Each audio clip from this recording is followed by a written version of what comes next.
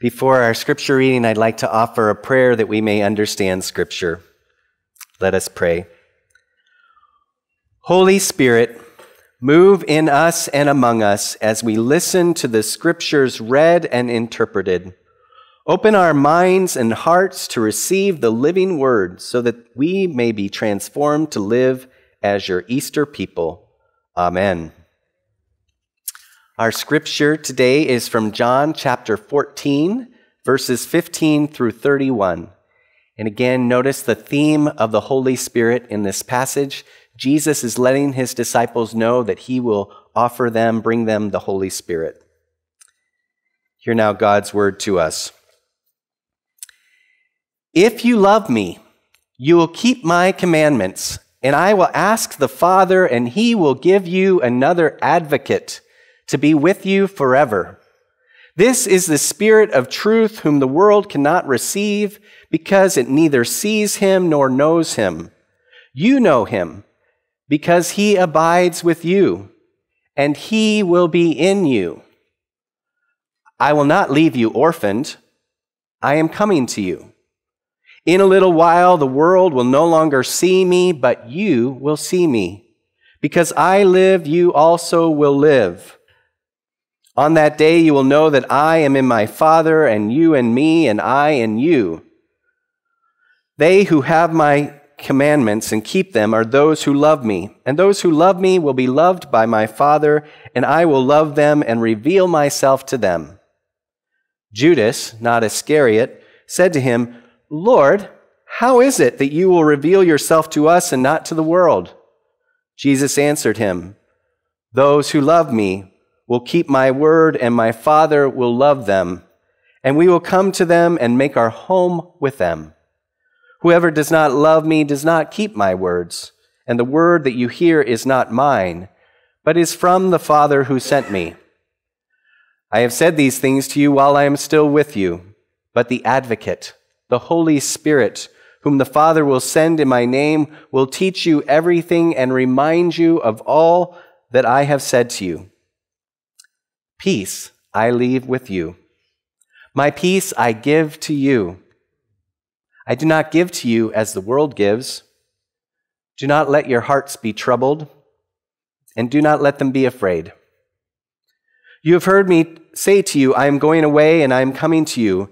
If you loved me, you would rejoice that I am going to the Father, because the Father is greater than I. And now I have told you this before it occurs, so that when it does occur, you may believe. I will no longer talk much with you, for the ruler of the world is coming.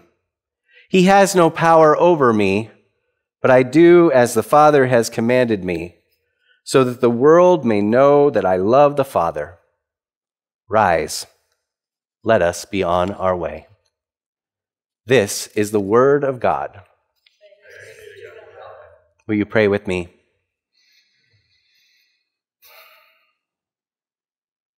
Holy Spirit, we are so grateful for your presence here. Within us, among us, in the beauty of your creation outside, you are present here. Help us to feel you, help us to experience you, help us to be aware of your voice of truth and your care and comfort. Guide us in our reflection together today. In the name of Jesus we pray. Amen. As I mentioned earlier, in 3 weeks, we will celebrate on May 19th, Pentecost Sunday. Pentecost is the story from Acts chapter 2 that we read every year that shares with us that the Holy Spirit came and was poured out upon the followers of Jesus. And that started the movement of the church, the early church. And so in preparation for Pentecost, I want to reflect with you on the person of the Holy Spirit, that shire member of the Trinity, that part of the Trinity that sometimes we don't share enough about. And as I think about how to talk about who the Holy Spirit is, I realize I need to start with my own journey with the Holy Spirit. And so a couple things I want to say before I jump into my story. First is, some of you have heard the story before, And I talked to a pastor, a friend of mine, and I said, I've been a pastor for a few years now, and I'm preaching a lot. Can you tell the same stories again? And this pastor friend of mine who'd been a pastor for 40 years said, yes, but share them in a little different way each time. I'm like, okay, so I'm going to do that again. This story you've heard before, but we're talking especially about my relationship with the Holy Spirit today, and so you'll notice that. The other thing I want to say before I jump into my story is that everybody's journey with the Holy Spirit is a little bit different. So the experiences I've had with the Holy Spirit may be different than your experiences, and that's great. So don't think when I tell you my story that it has to be your story necessarily, but do become interested in thinking about who the Holy Spirit is in your life and how the Holy Spirit might guide you. So my childhood, as many of you know, was in the Presbyterian Church. And I've always kept a foot in the Presbyterian Church. All my life, really. And if I'm honest, I did know about the Holy Spirit growing up, but again, the Holy Spirit in my experience with the Presbyterian Church was that shy member of the Trinity. The Holy Spirit pointed us to Jesus. The Holy Spirit certainly was known as a comforter, but in terms of really getting into who the Holy Spirit was in my life, I didn't really think too much about the Holy Spirit, to be honest.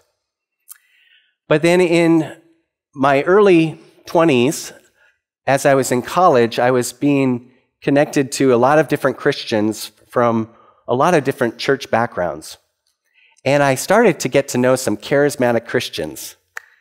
And I realized that they talked about the Holy Spirit a little bit different than me. And I was curious about that. So when I graduated from college, it was 1994, and I moved to Seattle to be with my family. And my dad was part of this church, Bethany Presbyterian Church in Seattle, and it was a charismatic Presbyterian church. It had been strongly influenced by the Jesus People movement of the 1970s. And so there's this charismatic element of this church that we were really curious about. And it was the mid-1990s, and if some of you are aware, in the mid-1990s, there was a bit of a charismatic movement happening. And it was not just in classic charismatic churches or Pentecostal churches. It was filtering into mainline denominations like the Presbyterian Church. So there was a guy who, I think his name was Brad Long, if I'm not mistaken, and he led a group called Dunamis. And he was Presbyterian, an ordained Presbyterian pastor, but his group Dunamis would teach people about the Holy Spirit. His ministry is actually called Presbyterian Reformed Renewal Ministries International. Really long acronym. Kind of Presbyterian of him to do that. But his program that he led us in was called Dunamis, and it means power. And I went on this retreat in Walla Walla, Washington with my parents at a Presbyterian church. They had this retreat about learning about the Holy Spirit and about charismatic faith connected to the Presbyterian Church. And at this little Presbyterian church in Walla Walla, I was experiencing worship with the group there. We were all learning about the person of the Holy Spirit. And in the middle of this worship time, I felt the presence of the Holy Spirit fall on me. And what it felt like was tingling in my hands and my body. I felt this warmth and this sense of the presence of God. And I also felt this joy and this love.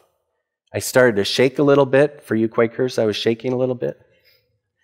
And I felt this connection with God that I'd never felt before. And I was like, oh boy, what is this? This is really interesting. Well, at that same retreat, there were a couple people who came up to me. We had a little bit of conversation during the retreat, but not a whole lot. And they were charismatic folk, and they came up to me, and both of them said the same thing. They said, Chris, I need to let you know something. God has asked me to share a word with you. And the word is that you are called to be a gentle leader of compassion and boldness. You are called to be a gentle leader of compassion and boldness. And I'm 24 years old. And I'm like, whoa, that sounds amazing, and I don't know what to do with that, but thank you. And I remember even driving back to Seattle with my parents being like, wow, God is doing something in our lives, and what does it all mean? So then, a couple weeks after that, we're back at Bethany Presbyterian Church, and we're having a normal worship service. After the worship service, a woman came up to me, and she introduced herself. Her name was Jackie, and she was there really as a visitor of the church. She'd been part of the church before, but she was there to visit again. And she came up to me and she said, "You have a pure heart like David's, don't you?" I was like, "I don't think so." I don't know if you know how my heart is, but it's not that pure. But thank you for saying that. She was another woman who is very charismatic, happened to be visiting the church. And that was at the end of that conversation. Nice to meet her. Didn't know if she'd be back the next Sunday. But 2 weeks later, she calls our family, and she says to my parents, I believe, at first, "I have a word for your son. Can I come to visit your home?" And my folks are like, "Well, let's talk to my son and see." And sure enough, we all agree that would be interesting. So Jackie comes over to our house for dinner, and she comes to me and she says, "I have a word for you." And she says, the word is, "You are called to be a leader of leaders." And I'm like, "Okay, God, I think you're trying to tell me something. Gentle leader of compassion and boldness and leader of leaders." And then Jackie prayed with me, and that night I received a very small portion of my prayer language, which is praying in tongues. And it started off with these very simple syllables, Alani, Rabachthani, Omni, Koni. And I went to pray that night, and over the next few weeks, as I prayed these syllables, they became a full prayer language, which is a whole other topic, but basically it's just a heavenly language that is used in prayer. Pentecostals, charismatics, other people have experienced it throughout the centuries. And it's just a way for me to pray that connects me to the Holy Spirit. I will say this is very humorous, is that when I started to pray in tongues, I learned to roll my R's, and I never could do that before. But whatever that means, I have no idea. But it was a powerful experience, and I was having these interesting ways in which I was feeling the presence of God. And so Jackie was now coming to the church, and so I started to get to know her. She led me in a Bible study to learn more about the Holy Spirit, and we had prayer times together. And eventually, it led her to invite me to think about going to the Bible Institute that she had gone to. And that was a Bible Institute in Tulsa, Oklahoma, called Victory Christian Center, Victory Bible Institute, right next to Oral Roberts University. And I felt like, God, you're doing something, so I'm going to check this out. I went and visited this Victory Bible Institute, this Presbyterian boy, and all these people were praying in tongues and having these experiences of the Holy Spirit, but I was feeling God. And I'm like, I'm going to check this out. So I spent 9 months in Tulsa, Oklahoma, right next to Oral Roberts, the praying hands, and I felt just an amazing grace of God that year. I felt the presence of the Holy Spirit. I saw miracles. I saw a woman in Monterrey, Mexico, who had cataracts on her eyes, be prayed for by myself and another person. And the Holy Spirit was moving that night. And all I know is that when we stopped praying, she opened her eyes and she started to cry and praise God because she could see clearly. Now, we have surgeries to do that here in Monterrey, Mexico. She would not have the money to do that. It was a miracle. It's a blessing. I saw so many things like that. But I share this story because it just, in my mind, it doesn't make sense that this happened to me. A Presbyterian boy who was relatively disconnected from an awareness of who the Holy Spirit was, got immersed into a charismatic Presbyterian church and a charismatic retreat and had some people share more about the Holy Spirit with him, got immersed into Tulsa, Oklahoma for a year, came back out of that, and then got immersed into a very diverse group of Christian institutions, Seattle Pacific University when I was a campus minister, Fuller Theological Seminary. Eventually, I meet my wife, who is an Assembly of God young woman at Fuller, and she winds up getting a PhD focusing on ecumenical dialogue between Pentecostals and Catholics, and I've shared more about that story. But God had a plan, and God definitely wanted to help me know more about the Holy Spirit.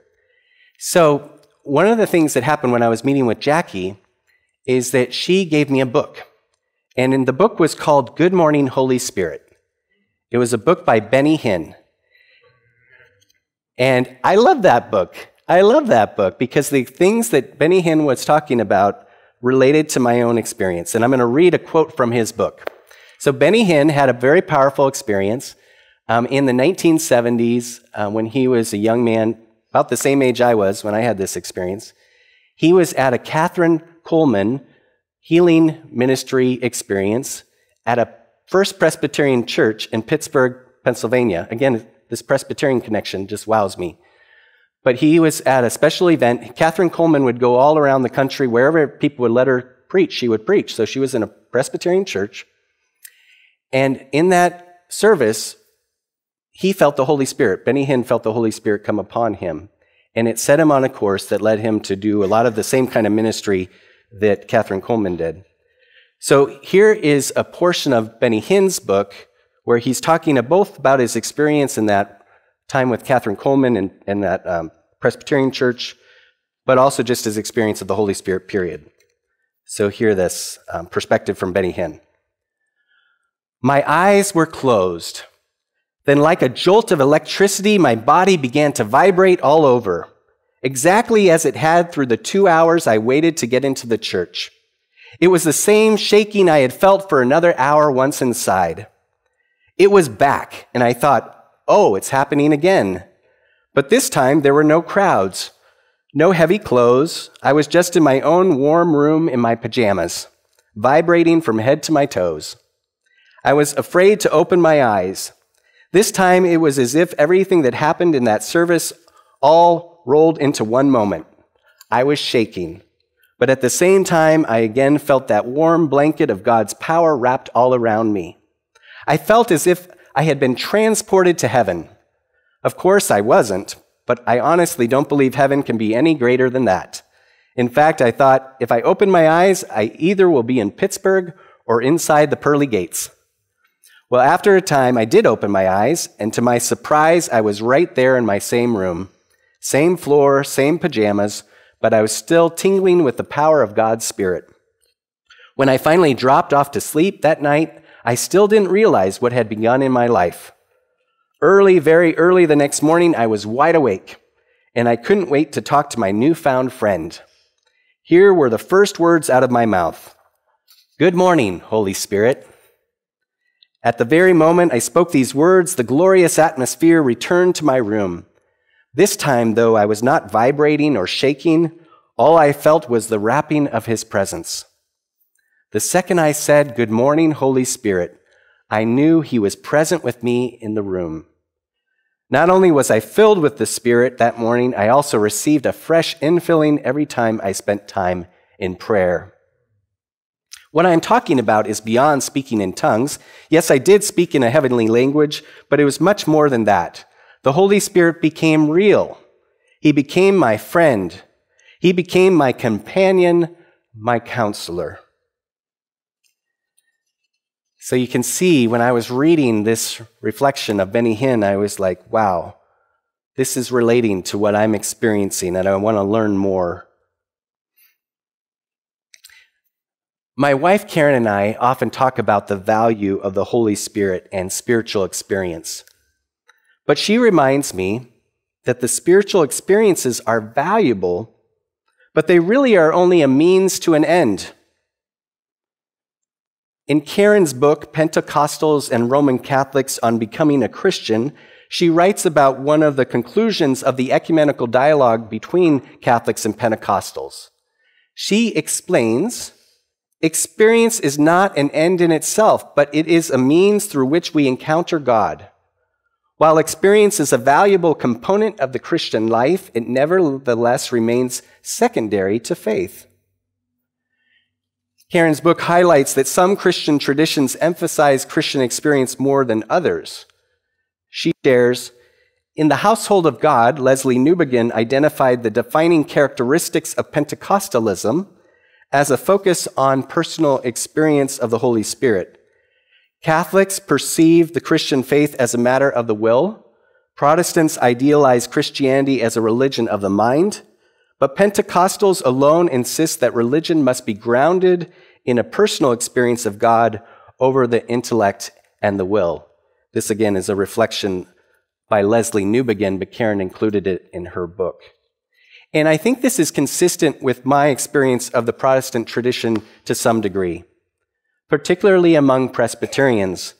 In my experience, Presbyterians tend sometimes to emphasize the mind or the intellect over spiritual experience. And I know that some of you here are part of this church partly because the charismatic church experiences you've had were a bit wounding.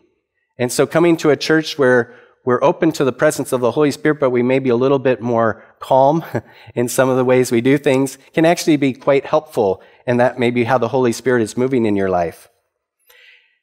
But I do think we have a challenge within the Protestant tradition and other traditions possibly, and that is that sometimes we worship the mind and the intellect, and we fail to remember that we have a relational God, and God wants to know us in a relational way. And that may experience various ways of connecting to the Holy Spirit and through our life of connecting to God in creation or our spiritual practices. And again, God will meet us in different ways. I think it's good to be open to experience God through the Holy Spirit and to understand that the Holy Spirit shows up again in a variety of ways. And I wonder how you experience the Holy Spirit. Remember, we all have the Holy Spirit. We all have the Holy Spirit. Richard Foster likes to say we're all charismatic Christians because we all have the Holy Spirit. And in our passage today, Jesus highlights that he will not leave the disciples orphaned, but that he will come through the Holy Spirit and bring peace. Jesus says, "Peace I leave with you, my peace I give to you. Do not let your hearts be troubled, neither let them be afraid." One of the primary ways many of us experience the Holy Spirit is through the experience of peace. I think when people walk on our peace garden, they may not know that the Holy Spirit is there meeting them, but the Holy Spirit's there. The Holy Spirit is there because that place is bathed in prayer, my friends. That place is such a sacred, holy place. And if people walk on it, I think they feel the thinness of that place. They sense the presence of God. And it leads them into an intimate experience of the Holy Spirit that they may not even be aware of. But that is what's happening. I'm sure of it. So peace is one of the ways the Holy Spirit moves in our lives. I want to highlight a few more things that we learn from our passage today about the Holy Spirit. And the first is, just like I received in that Walla Walla retreat, the teaching, the Holy Spirit in the book of John, the Gospel of John, is shared as a person. Remember the Trinity, 3 persons, 1 essence. So the Holy Spirit is a person, and it's a great mystery, the Trinity. But it's okay to talk about the Holy Spirit and to relate to the Holy Spirit in a personal way. Just as you pray to Jesus, pray to God, Mother, and Father, you can pray to Holy Spirit. Just know as you pray, they're all one, and yet they're also persons.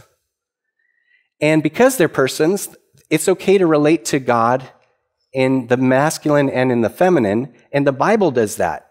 The Bible does that.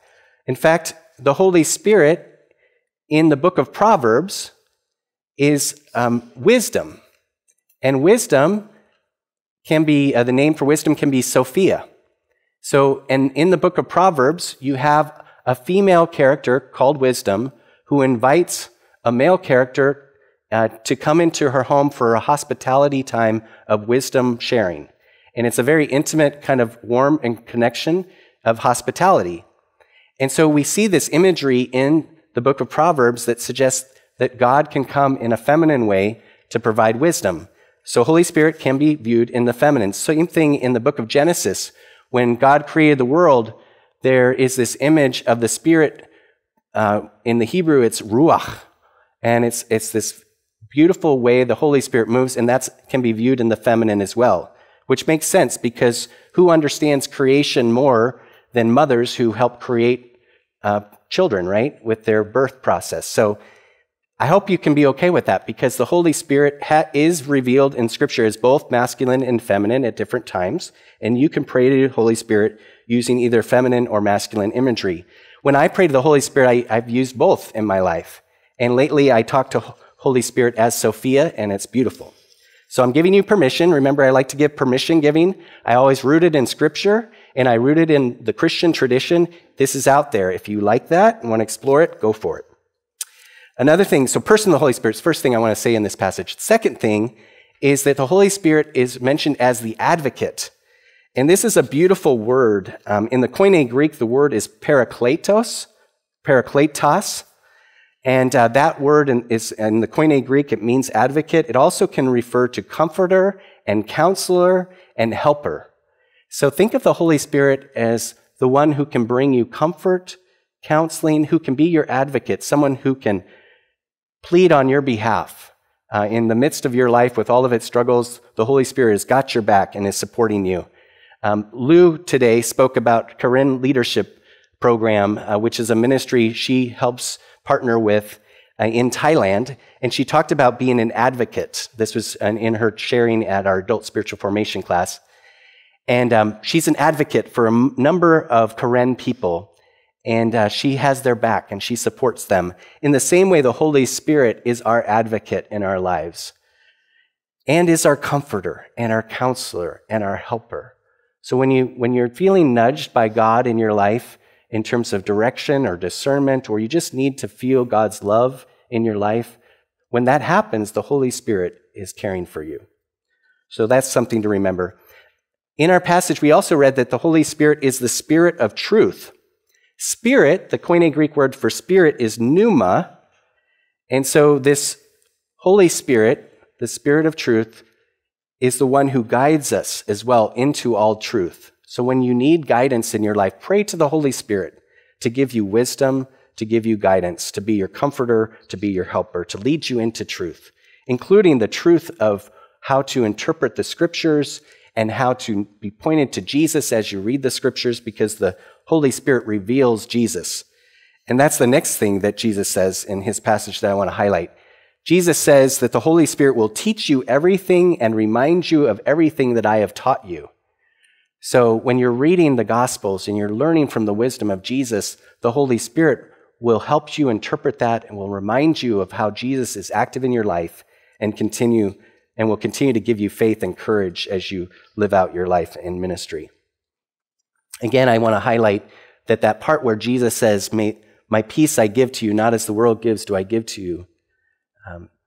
Do not let your hearts be troubled, neither let them be afraid. He's saying, when I bring you my Holy Spirit, you will know the Holy Spirit through the peace that is given. And so remember, that's another aspect of the role of the Holy Spirit in your life, is to bring you peace. So next week, we're going to continue to explore who the Holy Spirit is. This summer, we'll also have Mary Kalesi and Lish Maniter be preaching on fruit of the Spirit. And so just be aware, we're going to keep in this theme really through the summer in many ways. But I hope that exploring who the Holy Spirit gives you encouragement and excitement as we continue to see what God has for us. I want to invite you this week, when you wake up each morning, to consider starting your day by saying, "Good morning, Holy Spirit." Let's do that together. Good morning, Holy Spirit. Try that. And have your heart open, your ears open, be listening, be willing to just see what God might do throughout your day as you seek to be open to the guidance of the Holy Spirit. Remember, the person of the Holy Spirit wants to be known by you, to be your advocate, to be your guide, to be your counselor, to be your comforter, to be your friend. Will you pray with me? Holy Spirit, we feel you. We feel you in this place. We know you're here. We sense your anointing. We sense your love.